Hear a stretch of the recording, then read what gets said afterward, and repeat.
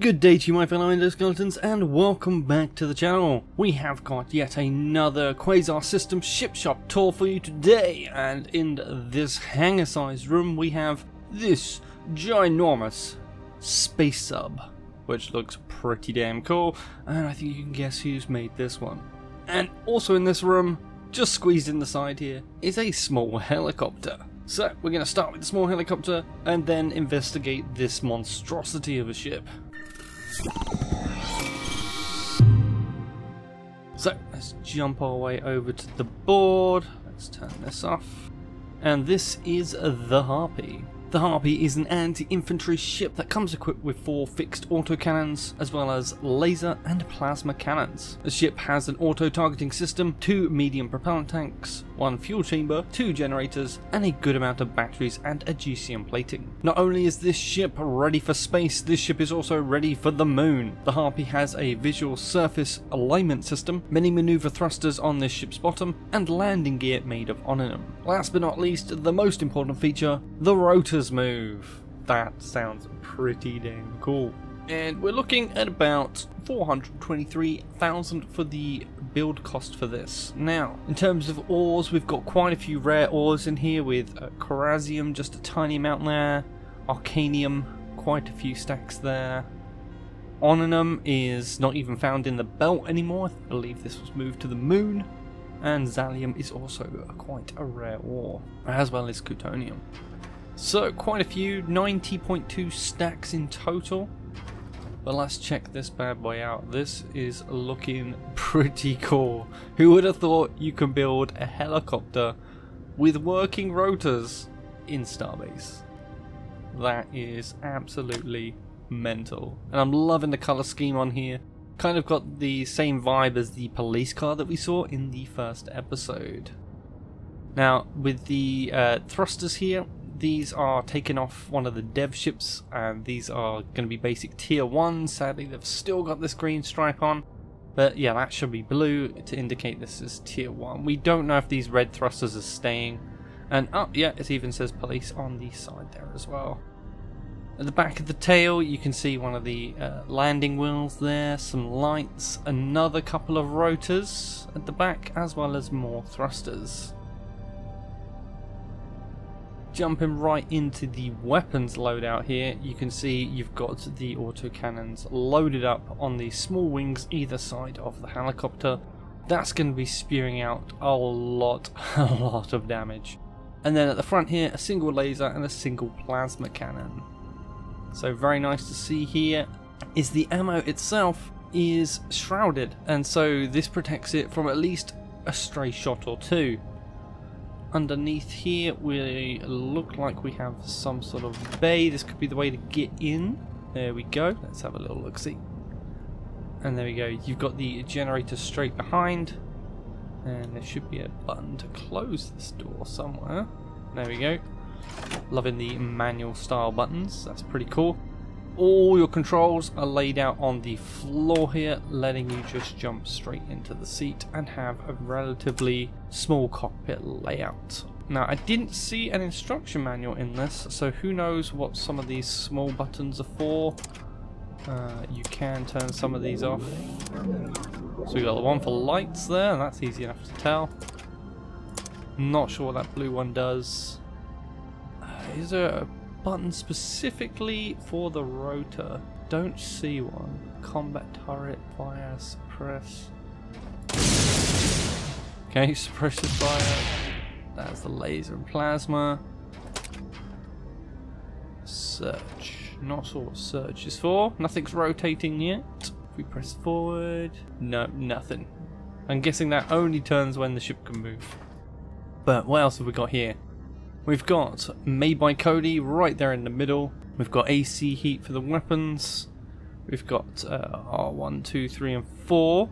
Not sure what those are for, but if we had a manual Cody, we'd be able to find out. And you've got heat for the laser and plasma cannons too. We've got distance, so that'll be for the rangefinder. You can see coming off the front there, so it's measuring the distance to the wall. We've got unit rate limit, that's for the generators. The batteries are pretty low because we fired the weapons, and we've also got gas, fuel, and the ammo counters for all of those, so that's pretty damn good. Oh, we got some more buttons up here. Oh, rotors and landing, there we go. Let's have a look at that from the outside. That's going to be cool. Just about didn't see that button there. Oh, it's getting faster and faster. That's crazy. Made out of super lightweight plate, floor plate material, so that way it's light enough to stay on here without too much beam support. Now let's see what happens if we get hit by this. Oh, it just stops. Can't chop the head off with that, unfortunately. But that should start getting faster and faster again. But that's really cool. And then, of course, the back ones are spinning as well. Tiny little mini rotors.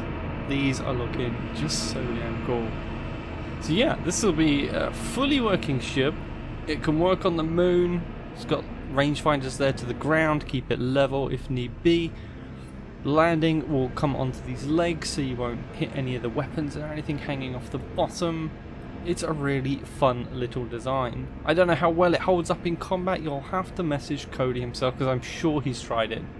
But yeah, definitely a very cool themed ship here. And so yeah, if you want to add this to your police cruiser loadout, then for sure come and grab it over here. Now, we've got this humongous damn submarine, which is insane. The fact that Cody has built this, it's just so huge a ship. It's nearly not. It's nearly too big to fit in this showroom. That's how big this thing is. And we can see at the back here we have a plasma, which seems to be painted black, so we can't hardly see it, but there is a plasma there. Very cool. Gives it loads and loads of thrust, and we've got additional thrusters there from the triangle thruster loadout. We've also got thrusters at the back here pointing up and probably mirrored on the other side. Yeah, pointing down as well. This helps give this sub a little bit of maneuverability since it's so damn huge. On the bottom here we have a quad autocannon manned turret. We've got a seat there in the middle, along with like a quick little aiming reticule, and there's probably a fire button. No, it'll be a dev turret most likely. So that is just fireable by default. So again, this is not like meant to be a super serious ship or meta ship. As you can see, we've got holes like in multiple places through this ship where you can just come in and shoot the innards, but care has been taken to armor up some of the inside as well. So on the front here, another cool aspect, since it is a submarine, it's going to need torpedoes, and here we have 2 torpedo tubes ready to go, and there is the same on the other side. On the front here we have the ship's only stopping power of 4 thrusters, which unfortunately if someone shoots you from the front they could hit these batteries and these batteries could explode. There's a good couple of those lining down the front, and we've got some cargo crates in here as well, probably to keep a little bit of ore in for repair situations. So that's pretty damn cool. Now, one thing I'd like to note is this ship is yet another ship with some annoying sounds, as I like to call them anyway. This is one of the noisiest ship shops I've ever been in. But let me just turn on the default sounds that this ship is emitting just temporarily. I won't leave them on because it will get old very quickly. But wait there a sec. There we go. So we've got this kind of sonar ping that comes out from the ship, and I think this was specifically added because Cody had built so many of these like submarines and ships that he kind of asked for like a sonar ping, which kind of fits, so you could like tie it into like a radar system or whatever. But yeah, it's super cool, and it's amazing the devs added this in, and it really just makes this ship really cool. But the ongoing pinging will drive you mad, so I'm going to turn it off. We've seen Cody is just somewhat of a maniacal person when it comes to driving people mad with sounds. On top we've got yet another quad autocannon turret, and we've got maneuver thrusters in the top there as well. We've got a bit of a pilot seat set up here in the top tower of the submarine, and A couple of holes. Deadly rail cannon turret on the top there. And then we've got these crazy things here. Sticking out the top like an aerial kind of things just extended out from the ship. Looks really, really cool. We've got just hidden underneath there, we've got some receivers, so this thing's probably got ISAN as well. In the back here we've got hatch, so let's work our way in the ship. Immediately greeted by very colourful blue and red lights, which gives a very cool purple colour. We've got windows coming out here, which is also really cool. Really like the fact that it's all like fully enclosed. We've got another door at the back there, and then we've got a ladder which comes up here to this flight cockpit area. So let's jump in here and see what we've got. At a pretty good field of view, obviously lacking somewhat below, but we have got some rangefinders coming off the front there as well. On the side here we've just got the deck gun charge and stuff for the fuel and stern gas and bow gas. Now this is something cool that Cody has done with this ship. He's got separate propellant tanks for the front and rear portions of the ship, and I think he's actually included a way to combine the two to refuel should you have an issue there. Now, turning that off, this is a little bit further away than I would like in terms of being able to quickly view or read any of these things. That should definitely be brought a bit closer. Does this chair move at all? I notice we've got a rail in here for something. I think that might be just done to bridge power. I don't think this seat can move. That's a shame. I'm going to stand up for this because it'll be easier. So we've got speed in knots. We've got the ISAN coordinates as well as orientation and destination. We've got whether the boat is submerged or not. On this side we've got bow, stern and starboard. This is most likely rangefinders possibly. We've got a turn key here. Doesn't seem to do anything sadly. We've got surface. I don't know what difference this does to the ship. Gonna have to get Cody in here one of these days to explain all these damn things. We've got something silent motor maybe? Let's go here and we'll read the data off of here. This will be easier. Silent motor. I think that maybe just shuts off the plasma maybe. So it doesn't make it so obvious that the ship is coming past. We've got submerge, we've got guide. IFF, that's just going to be your transponder signal, as well as fire, which doesn't want to fire for some reason. Maybe there's just not enough power yet. Charge limiting, there we go. Deck gun charges up right there and bam! Shoots the ball right in front. We've got gun centering, so I'm guessing that just resets the gun to the center, as well as an alarm, which won't sound because I've turned the sounds off. So let's go explore the rest of the ship. So we had another thing in here. What have we got here? This says remove this duct and this tech panel, leave big orange button. Don't know why you'd want to remove the duct. What else have we got here? In case you manage to lock yourself out, press this button. This is only in the ship shop version. Remove once this has been purchased. Huh, interesting. Maybe there's some issues with the ship shop thing in purpose there. Ah, we've got a little hinge doohickey here, and it looks like this is to connect some circuits up that wouldn't be connected otherwise. Possibly to give this hinge some power. Yeah, there we go. Let's turn the light on. Everything's painted black in here, and if it's not painted black, having the light on ruins it.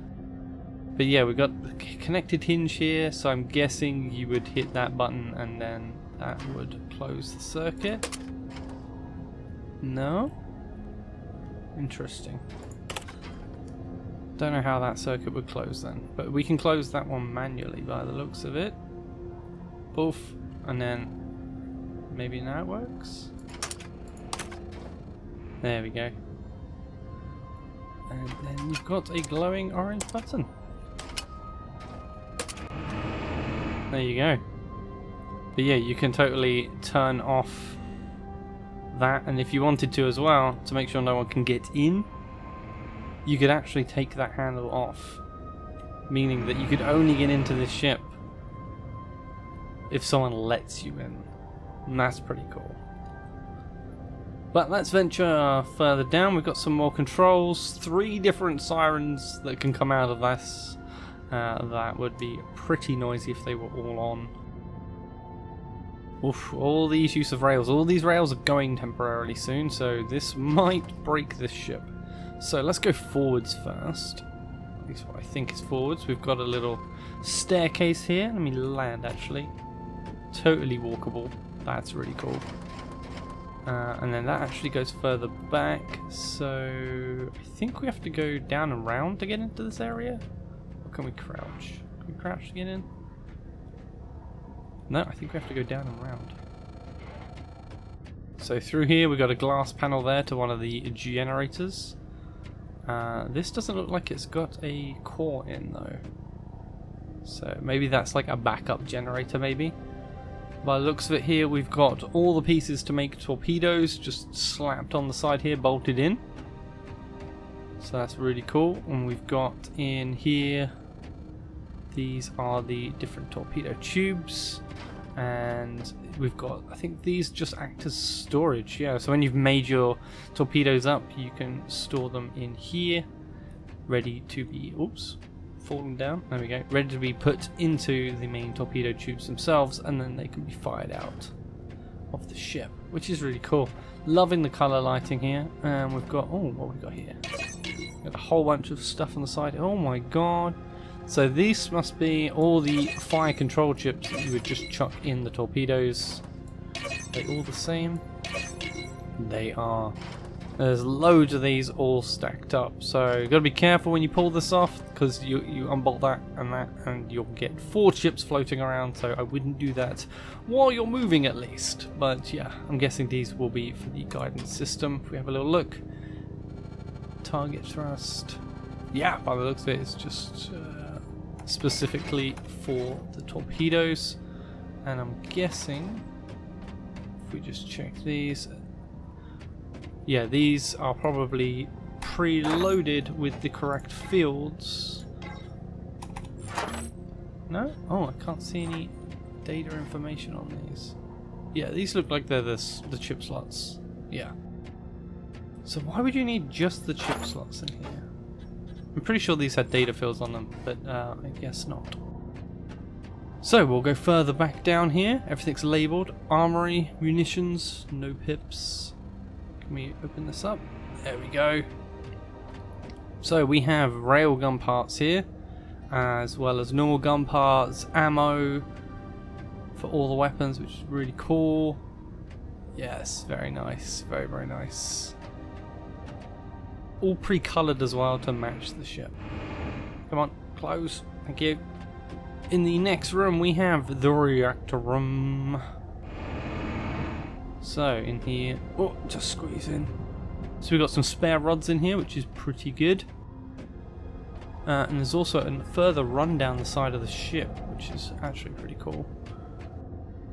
Where we've got even more spares for coolant by the looks of it, and for rods themselves, as well as another generator here. So jumping back into here, this looks like the main generator. Which is pretty big, and there's actually another door to get to the other side of this. Tons of coolant and tons of spares. That's really cool. Let's jump further down the ship. There should be, again, reactor room. So you've got a little bit more on this side. This is where all the connections come in. So if anything gets disconnected, you can kind of reconnect just a little bit here. So that's pretty cool. So let's jump out and go further forwards. Well, further back, I think. Yeah, we're going back down. Here we're right at the back of the ship here, so this is the backside of the plasma thruster, and above us we can see fuel tanks. Now these are single support fuel tanks, so you've got to be careful because stuff can fall off these pretty easily. We've got a control panel here for the radiation rates and whatnot for the generator, so how much coolant you're using, as well as some controls, on, off buttons, that sort of stuff. but again, there's nothing labeled. So we've got like 5 buttons here. No idea what these do without having to dig through the ship and check the names and check everything else. So definitely some work here needed to make it a bit more obvious on what all of this is for. At the back here we can also see squeezed in the tail of the submarine is yet more crates. So hopefully plenty of storage here so that you can store in tons of spare ore for repairs a bit later. Now at the back here we've also got these resource bridges. I believe if you attach one from here to one right at the front of the ship, you can refuel the front fuel tanks, which is actually pretty cool. Now there's what looks like passenger compartment there, and I haven't seen any stairs to go up there. Unless it was this side. Oh, maybe we just jump up here. Nope. Not the correct route. Let's see if we can find another way. Didn't see any holes in the ceiling anywhere. Was there a door that I missed? Ah, of course. Even more of the ship. So we've got multiple levels on the ship as well, which is pretty cool. So this is the operations, YOLO and MFCUs. So yeah, tons of stuff right here, easy to access, as well as the same stuff that we saw downstairs at the back of the ship. Again, controls for all the generators and stuff. Here you've got the main YOLO bank for the ship, and this is where all the code that controls all the little extra bits that has been put in for this, which is pretty cool. What have we got here?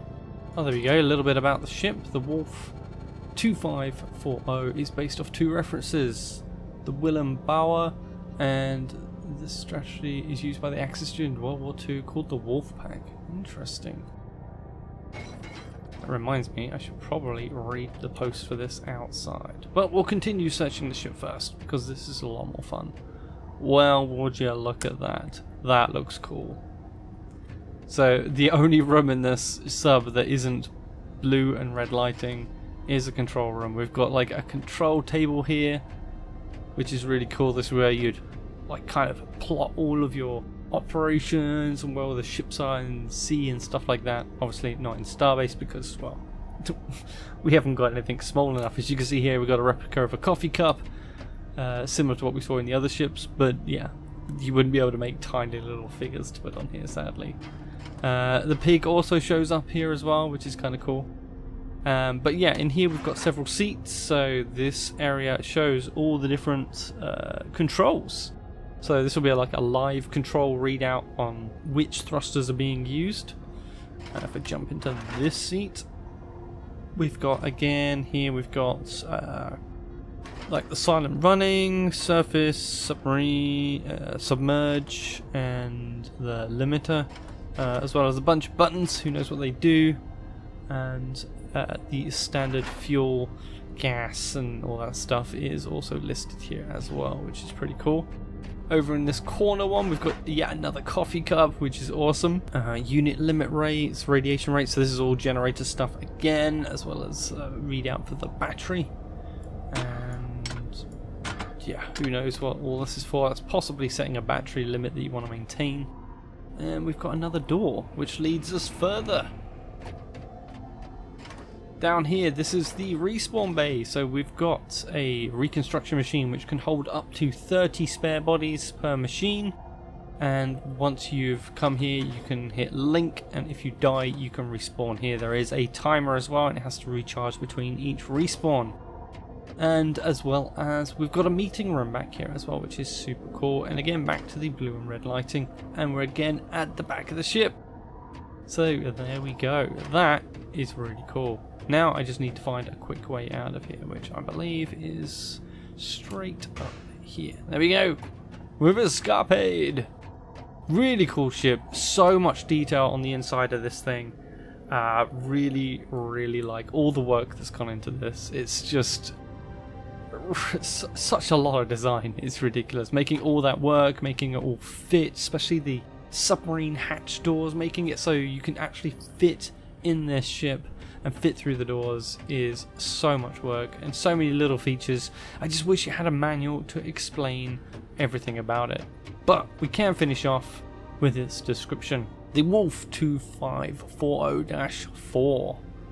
I'll just turn that off as well. Introducing the upgraded version of the Wolf. This version features dev turrets, a reconstruction machine for when the Wolf is under fire, and the newly added silent motor, allowing the Wolf to lurk and strike at the darkest hour. It also comes with a command center from where you can pilot the sub in case of emergency, or push the big red button. Lastly, the ship also has the plasma thruster, which allows for up to speed of 150 knots, which we all know actually means meters per second. But keeping it in theme there, liking that. Now make contact, lead your target, and score a kill in the dark. Very, very cool. Very expensive though. Just the construction cost is over 2 million. And the sheer amount of stacks this needs is 511 stacks of ore total, using like ore that has only just been added to the game. 23 stacks of that. That's just nuts. I don't even know where to find this. No one's ever seen it. We've got Zalium. That's pretty rare. Targium is a brand new one as well. Onanum is no longer in the belt. It needs 51 stacks of that. Very strong armor. Cutonium, Lucium. There's just so much stuff in here. This is not going to be easy to build without a voucher, but I think this was mostly built A, for the fun, and B, for the events. As a practical ship during early access, do not buy this ship. Not unless you're serious role players. But it's a very, very cool ship nonetheless, and has been excellent to visit and come walk through. But that is it for this room with this ship shop, and we'll be back with another room in good time. Until then, Kenetor out.